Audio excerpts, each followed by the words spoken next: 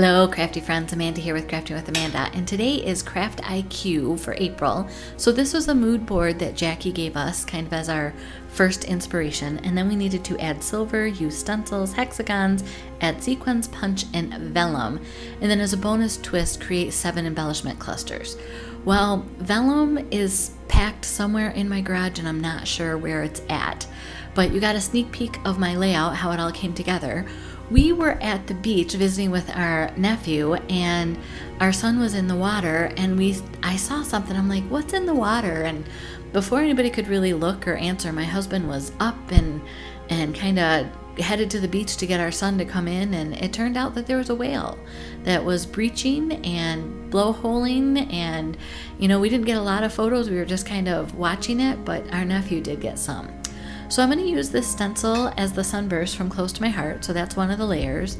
And then I have the Sundance color that I pulled from some mix-in paper packs, and this black paper is also from the mix-ins. So that kind of gets us to the mood board with that warm sun colors as well as the sun stencil.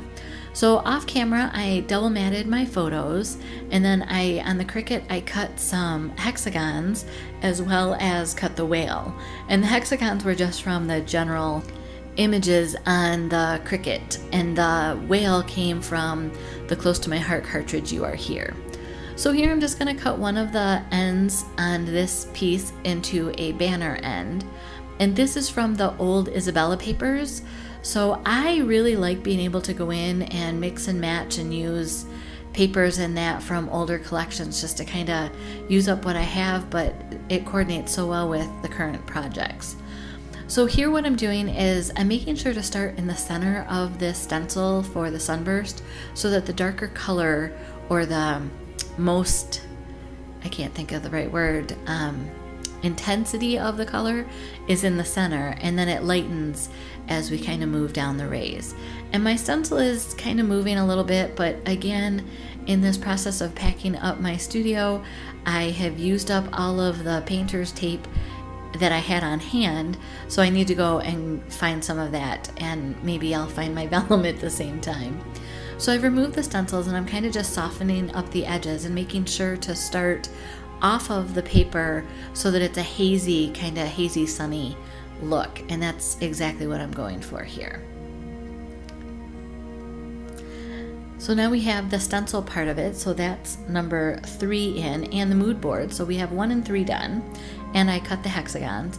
So just like with the stencil, I'm taking my blending brush and inking the edges of all of the papers, and as you can see, I did cut out the center to save or conserve is probably a better word, those cardstock papers and the other orange. I wanted to use those for cutting the hexagons and also matting my photos. So one piece of cardstock and I was able to do all of those things. And here I'm kind of using the one photo that doesn't have any people on the beach to cover some of the people that are on the other side of the beach. I couldn't do that with all of them because of where the spout is from the whale and where the people are, but at least there's less distractions now. And if you haven't watched my channel to know this, I like to dry fit or audition embellishments and papers and kind of visually see where they are before I commit to them. And that's exactly what I'm doing here, is just trying to figure out where these hexagons go, where the whale's gonna go. I realized that I don't have any journaling or a title, so I'm gonna start, I typed up my journaling on the computer and I'll do some strips of that, but until we get to that point, I'll change my mind 6 times on how these hexagons are supposed to go. Because they're different sizes, they don't interlock exactly like they would had they been all the same size. But I kind of want to have some overlapping, and then I realized that I think I need to ink the edges of them. It's about this point that I'm thinking about how the colors are working together or not working together, and trying to figure out a plan and what it's missing, kind of what areas need some sprucing up. So instead of using the Sundance for the edges of the hexagon, as you can see, I'm using the Bluebird, excuse me. Bluebell was the color of the year. Bluebird is a whole different color. And then here, just with white printer paper, I've cut strips with my journaling.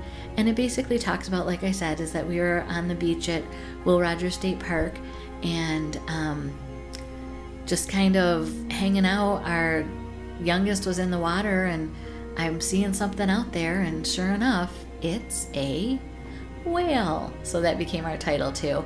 And I just cut that out with the thin cuts that I have from Close to My Heart. I just really like these. They're about 1.25 inches tall, and for me they're perfect for a nice bold title. And like I said, I'm very visual, so I do fuss with things until I can get them placed just right. For me, the best way to get my title to make sure that it is on a straight path is I use my T ruler and I hold it down and actually bump the edge of the letter up against the ruler, and that way I know that they're all on the same plane and the T ruler is against the side, so it's all perpendicular to the edge and we're ready to go. Some of those visual things can really distract me from photos. So now I need to add silver and sequins, and I'm doing those at the same time. So I went through my sequins pack and I pulled out just the smallest sequins as well as the smallest stars that are silver. And here I'm putting them along the edge of one of the hexagons, and I must have had a little bit of glue on one of my fingers because the sequins is sticking to me and not to the glue on the page. And I'm just taking a look here, trying to find some balance. So I did the hexagon above the photo. Now I'm going to do it kind of on below the photo on the opposite edge. Again, just finding that balance in the page. And I don't know, I use my piercing tool. I love this pickup tool from Close to My Heart.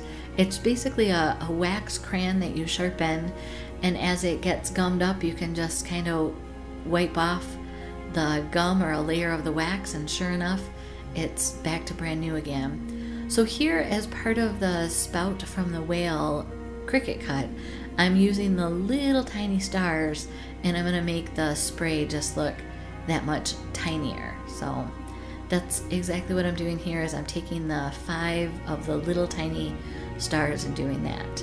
I'm always surprised at what just a few tiny embellishments or sparkles or even the shimmer brush, it really just changes the whole feel of a page, in my opinion. And that could be good or bad. I've seen, and I've done it, where I've created a page and then I've added some embellishments or dots or sequins, and all of a sudden took the page in a whole different direction, and I wasn't happy where it ended up. But in this case, I think there was just enough to really highlight and enhance what's going on here.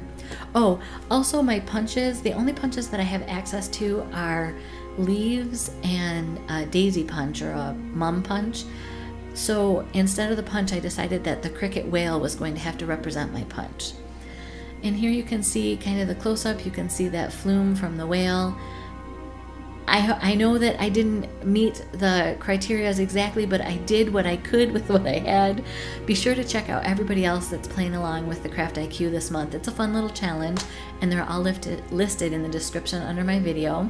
If you haven't subscribed to my channel, you're welcome to do that now.